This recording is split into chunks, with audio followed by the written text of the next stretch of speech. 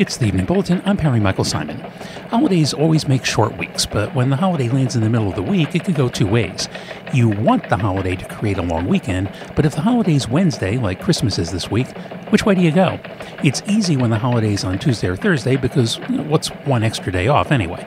But on Wednesday, can you really ask for 2 additional days off? Look, employers know you aren't going to have your head in work this week, but you don't have the natural long weekend setup. So, what should they do? I say, give everyone the whole week off.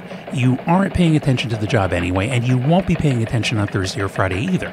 In fact, you've already checked out until January 2nd, or if you're hungover the 3rd. Might as well embrace it. Forget impeachment or any other issue. A candidate running on a platform of giving everyone the last 2 weeks of December off would win in a landslide. Let's see them ask about that at the next debate. You might not be working tomorrow, but I will, so check back for a new report tomorrow. We celebrate Hanukkah anyway, so the whole week's a holiday for us. But for now, though, that's enough.